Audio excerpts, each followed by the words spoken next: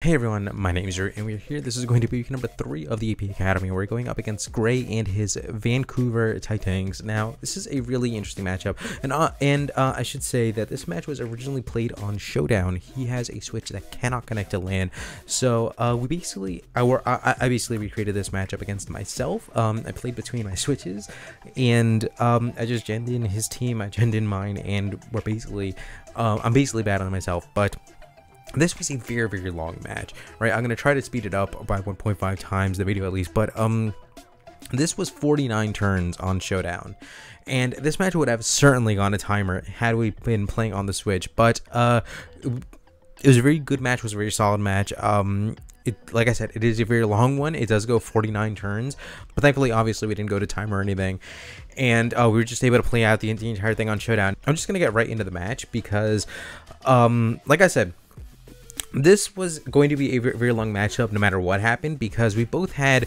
really solid answers to, or at least checks to whatever we wanted to do, and we had a decent amount of pivoting options and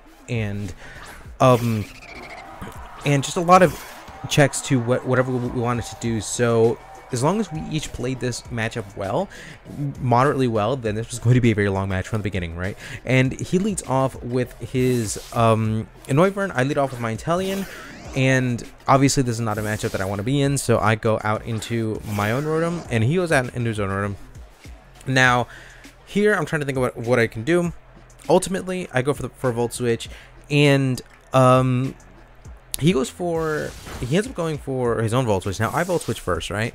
And that told me a lot in that moment, because I do have a little bit of speed invested into this Rotom. I believe just to hit some sort of benchmark. I don't entirely recall what, but I do have a little bit of speed into my own Rotom, so this is already starting to get my gears turning about this potentially being like just a max defensive Rotom or a max special defensive Rotom, and it starts to get me thinking how this Rotom is built and how his like overall team comp is going to look, and how I can try to manage his team. But he does go straight out into the Noivern, which is obviously really scary, and I really obviously don't want to stay in here.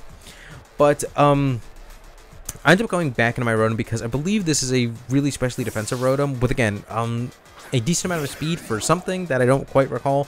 But he ends up, I go for the Roost for the recreation, but he ultimately ends up going for a Hurricane and misses it in the Showdown version.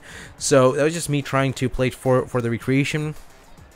And here I honestly thought he was going to try to switch out and try to catch me on something here, which is why I ended up going for the Will-O-Wisp. If anything, I could have, I guess what I was thinking was that he would want to go out in a max drill to catch me Volt Switching or something to that effect, but he does not. Especially if it's a Mold Breaker or Excadrill, then I think he knows that I don't match up well against it, right? So here, this was honestly me just clicking buttons a bit. I completely accidentally clicked the same moves as last one on one of them, and it doesn't end up affecting anything. But this was just like a burn turn where nothing happens.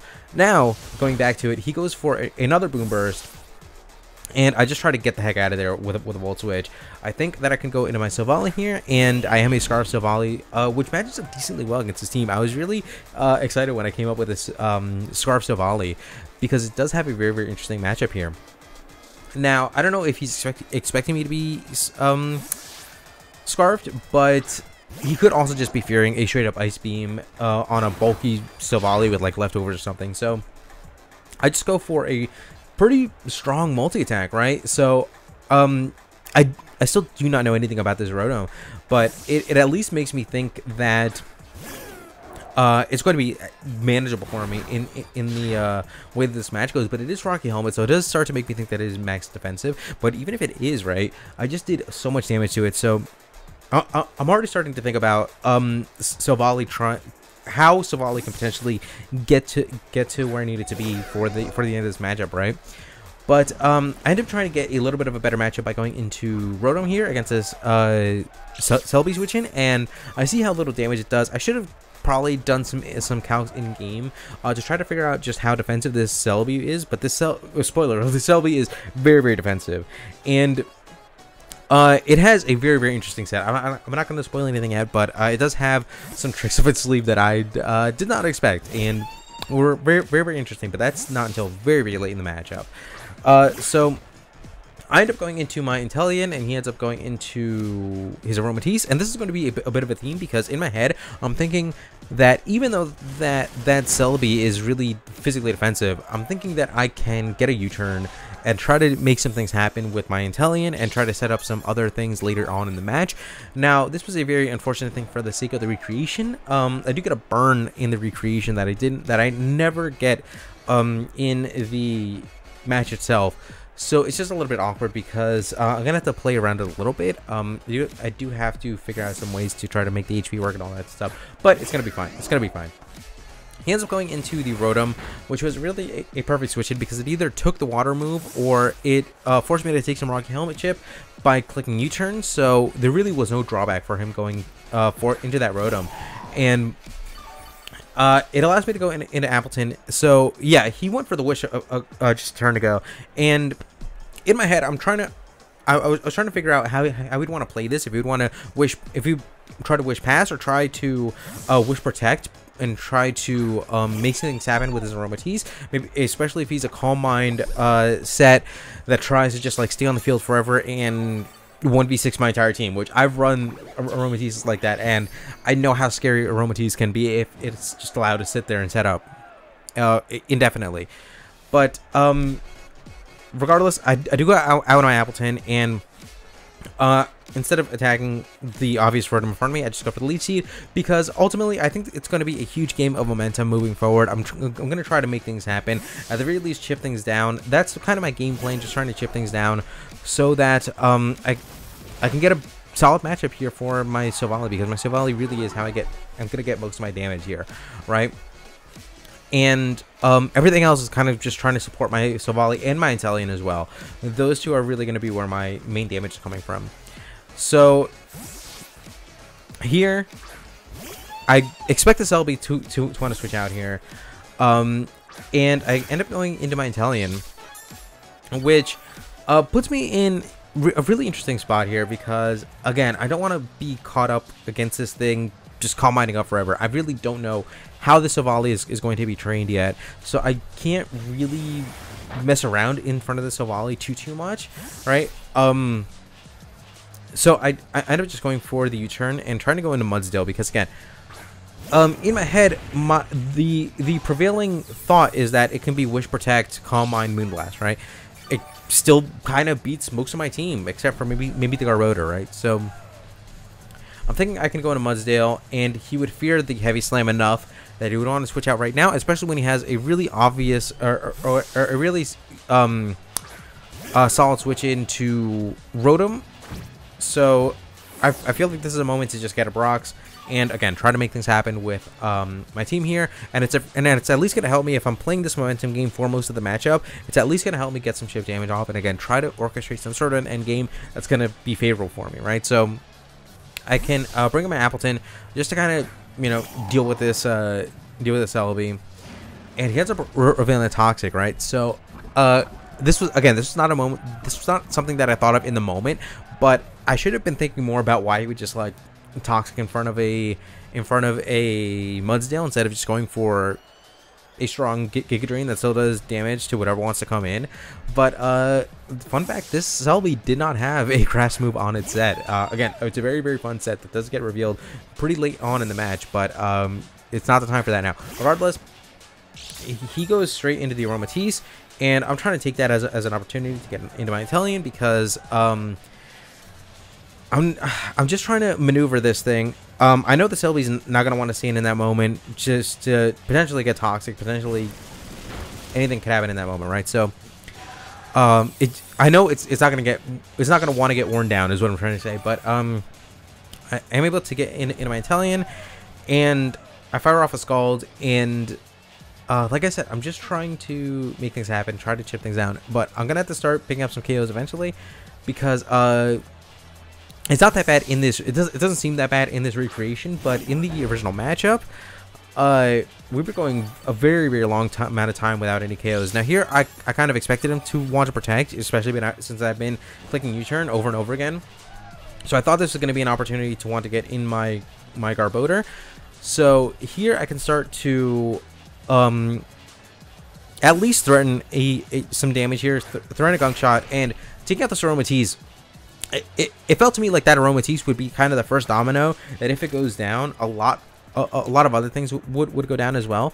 But I do get the spike up, and honestly, when I got that spike up, I was feeling pretty confident that that I could wear his team down over time.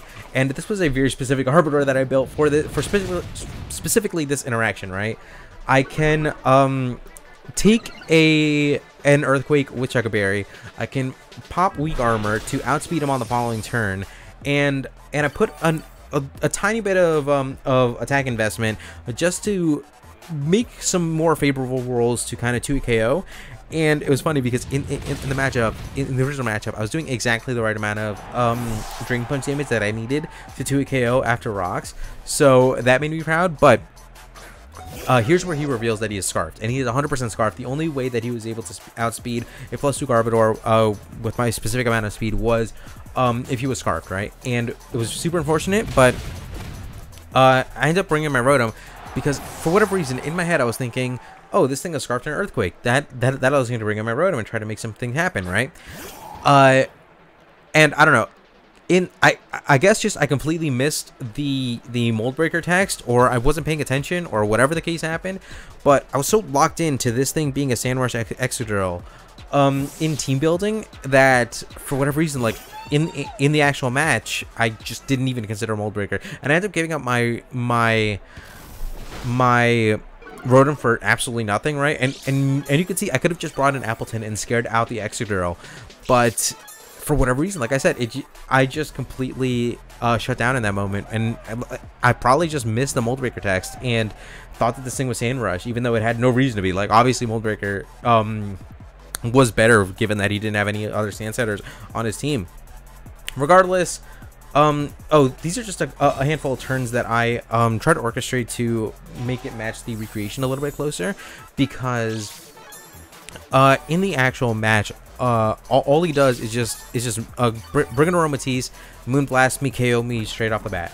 But he also had a lot more HP than he did. Like, maybe I'm messing up the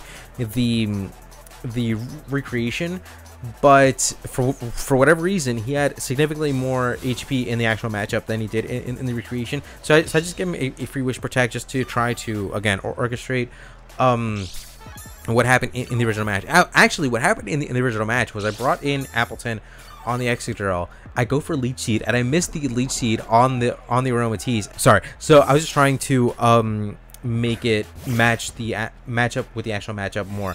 But what ends up happening is I try to switch in my Inteleon thinking that I can catch him on a Wish Protect cycle, and he just straight up clicks Moonblast, and I switched into a Moonblast, which stunk because I had no other opportunity to kind of maybe get 2 Scalds into this Aromatisse and maybe try to KO with any type of favorable rolls, because now I can't take 2 Moonblasts anymore, and if I switch into another Moonblast, like Inteleon's done, and a lot of my damage output is done. So I go back in Appleton, trying to not take a whole lot of damage from the Rotom, but in truth, I definitely expected this thing to just want to click Volt Switch and get a better matchup here, which is actually why I ended up pulling a double switch. This is not a matchup that I want, obviously, because he has so many options where my Leech Seed isn't going to do anything, my Apple Acid isn't going to do anything, and it's just going to be a matter of trying to figure out how I want to play this. But he does bring in the GARBODOR, right? And this is going to be a really interesting moment because I'm not scarfed into any attacks, and he's going to be able to G-Max, and thankfully I was able to take a huge chunk off it just on entry hazards alone. But it is going to allow me to get off a reasonably free Scarf Parting Shot and try to maneuver myself around like I'm saying. And thankfully, like I said, I can just get the heck out of here, try to see whatever I can do. And this is honestly the exact type of scenario that I drafted Mudsdale for. In a Gmax format, I needed a straight up Gmax killer that can take hits repeatedly and not just lose to Max Knuckle spam over and over again. So I take a Max Knuckle, I don't take a whole lot of damage, I get a stamina boost, so not only does the Max Knuckle only get him back to neutral because of the parting shot drops, but it gives me an extra stage of defense, so I'm able to kind of take on this Garbodor as long as I stay in here. And he makes a really solid play and goes for the max overgrowth. It's going to weaken my Earthquakes. But honestly, it didn't even really matter because Earthquake was the best move that I had to hit it with regardless. It is still stab, even if it is going to be neutral again because of the max overgrowth resistance. But yeah, I really don't have any reason to not just spam Earthquake, especially when he's doing not great damage to me. And I'm able to keep pace with this Garbodor because my stamina boosts are just racking up here. And not only are my stamina boosts kind of allowing me to be able to stall out this Dynamax from this Garbodor, but the fact that he set up grassy terrain is giving me HP back with that terrain recovery. So like I said, this is the exact situation that I needed Mudsdale, that I drafted Mudsdale for, and it's doing what it needs to do. I believe this is the last turn of Gigantamax, so from here I'm very free to just fire off another Earthquake. But I did kind of feel that just kind of cover myself in case of any types of switches. He does go for the Seed Bomb, but it just does no damage. Even with the grassy terrain boost, it just does no damage because of my stamina boost. And just in case you wanted to bring in anything else, I did just go for the Rock Slide. I felt like it was the safest, just to get some Baby Chip onto the Rotom, because who knows, it could have mattered. But he had also dropped his defense so low because of weak armor that it didn't particularly matter what it went for on that turn anyway. But he does go into the Rotom, and I believe I want to save this thing potentially, or just sack this. Maybe, yeah, no, it would make sense if I just sack this thing, or no, I don't. I go straight into Appleton here. But at this point, I can go into Appleton, but he saw that a mile away. He just goes for the Volt Switch. I wish I had stayed in just to try to make something happen, but even then, Mudsdale wasn't doing a whole lot of damage to anything else, and Poison was gonna rack up eventually, obviously. But here's the moment that I'd confused myself with a little bit earlier. He's able to very freely go into Aromatisse, and in the original match, he just clicks Moonblast, he just KOs me. But for whatever reason, I don't know what I'm doing wrong in this recreation. For whatever reason, in the recreation, my Appleton has more HP than it's supposed to have, and this Aromatisse has less HP than it's supposed to have. So I believe I might just take a couple of turns just Wish Protecting just to make the HP stats match up with how they were in the original matchup. But again, this Aromatisse is faster than me. It can just Moonblast me, and I was well in range. I believe I might have come in on 60%. Again, I don't know why I had so much more HP here, but it doesn't particularly matter. I wasn't in the best spot, right? Because I'm slowly losing interest to the Aromatisse, and as much as I really wanted to hit this Aromatisse with physical attacks like the Heavy Slam, like Silvally, it's looking like it's really specially defensive, and it's looking like it's really just naturally bulky, and it's gonna be really difficult for me to break. I'm trying to think of ways in my head that I can break this thing, but it just has a lot of HP and it can wish around, and he's been playing me really well with how he decides when he wants to Wish Protect and when he decides that he wants to Wish Pass into something else, especially because that Wish Pass into the Rotom was so huge, because that Rotom was on the field for so much longer than it needed to be, and it still is. It's on the field for so much longer than it needs to be. But here's where I try to take an opportunity. Once I let Appleton go down, because Appleton going down allows me to bring in the Mudsdale. It allows me to get off a Heavy Slam. And here's the moment where I think he was scouting me out. Now I don't know. 100% he could have just been getting off an extra round of leftovers recovery, and he knew he could smell my heavy slam a mile away, and obviously it doesn't even matter in the recreation because of the burn chip. But I think he was scouting out for whatever I wanted to do in case I would just go for a raw earthquake, just trying to get damage on this thing. But I really thought that this was my moment to get off big damage with a heavy slam as he tries to go for a wish. I honestly thought that I was going to be able to catch him going for a wish and like I said, either passing it or wish protecting, and I thought it would be a very free turn for me to just heavy slam and finally take out this Aromatisse. I was looking forward to be able to finally take out this Aromatisse, but no. With that protect scout, he goes out into the room. Obviously, I kind of felt that switch coming, so I did go for the rock slide just to get more damage off and not make contact, so I don't have to take Rocky Helmet Chip as well.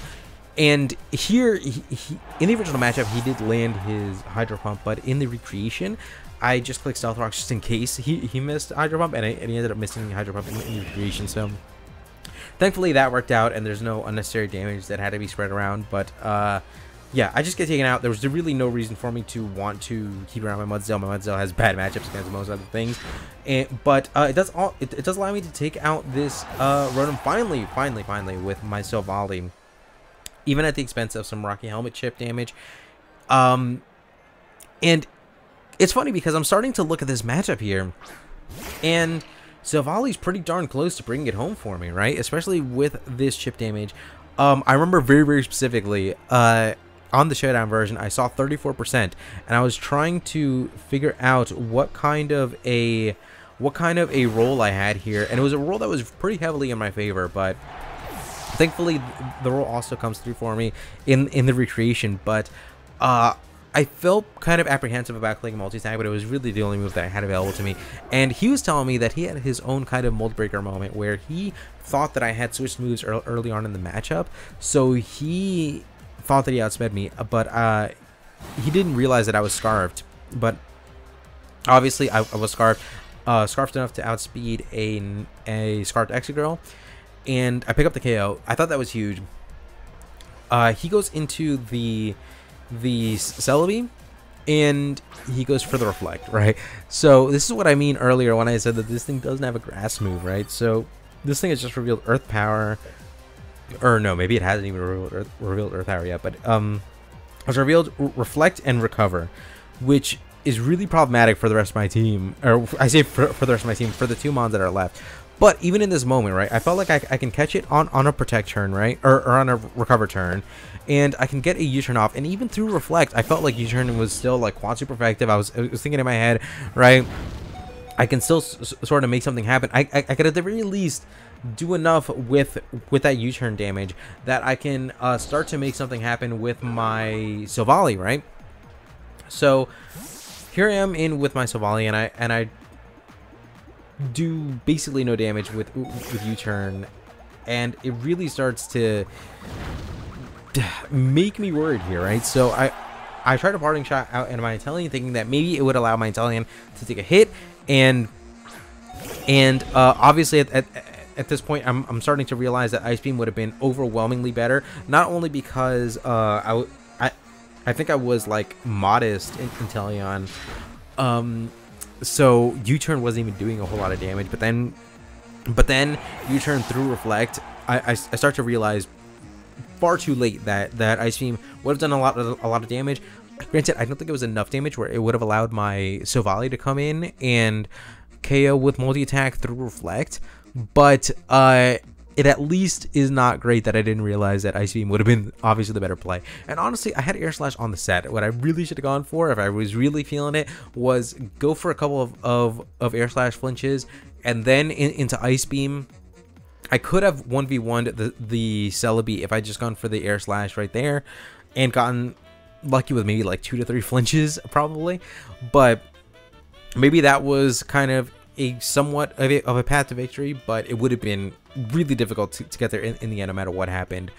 But regardless, I guess that's gonna be week 3. It was really fun match. Like I said, being in this kind of Sword and Shield Switch meta is really interesting because a lot of the games are so fast paced. You know, you have to play fast because of the timer. But I think a lot of people now are just like in this headspace of playing faster, and having to play this on Showdown, I think slowed both of us down significantly and forced us to kind of play in a way that the Sword and Shield Switch meta just doesn't really reward right now. So it's been a while since I played a 49 turn match. And like I said, it definitely would not have been completed on Switch, and I think he would have absolutely destroyed me on timer, because I would have just had to have played faster. Like, maybe I could have dialed in my moves faster. Maybe I would have beaten him on timer, but it wouldn't have felt great because he had a strong mon advantage on me for the entirety of the game. So it would not have felt great to have won that way. But who knows? Who knows what would have happened? But like I said, thank you guys so much for watching. We'll be back really soon with more weeks of the AP Academy, as well as the UBL playoffs are going to be starting up really soon. I believe there's going to be a week delay, but like I said, it will be coming up really soon. And more weeks to the NCP Nimbus Wi-Fi division. That's been a lot of fun with the team that we took over. But with that, once again, thank you guys so much for watching. I gotta go once again out.